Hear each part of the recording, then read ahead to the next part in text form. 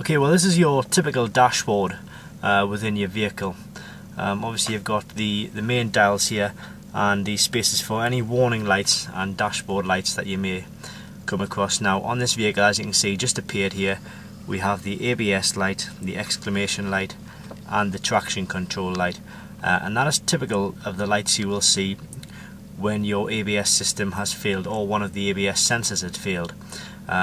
It basically gives you all of the information to tell you that there are codes present and that you need to check it out with a diagnostic code reader so that the faults can be repaired and cleared. Now what we would advise you to do is use a kit such as this one, which is the Autel MD range. It's the MD802 that we're using right now, and it covers pretty much all vehicles on the road, and it will read, clear and also clear the dashboard light for all ABS systems and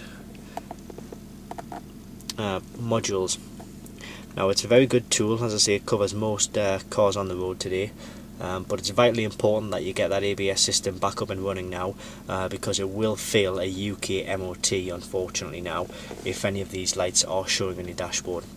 So you can click the link directly below this video to find the Autel MD802 on the website.